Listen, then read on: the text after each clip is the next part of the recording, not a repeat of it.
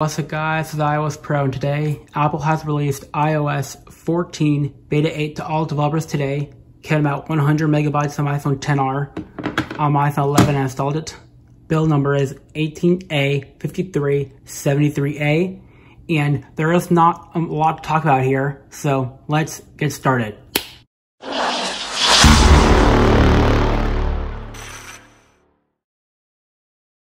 Okay, after using iOS 14 Beta 8 for about a few minutes now, I can say there are no new changes that I have found so far after using the new beta.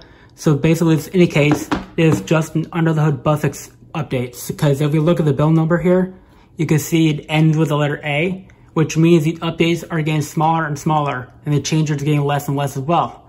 Because the A indicates this is probably the last beta before the Goldmaster coming out next week. Also, Apple also released iPadOS 14 Beta 8, watchOS 7 Beta 8, and tvOS 14 Beta 8 as well. Because basically, these betas should be the last betas before Apple's event next week. Because see, Apple actually announced their event yesterday for September 15, 2020. So basically, I will be watching the event, and I'll also make a video covering the recaps of this event. So in case you guys are wondering about that. So this event should also announce the release dates for the updates here for iOS 14 and the other ones. So in case you guys are wondering about that.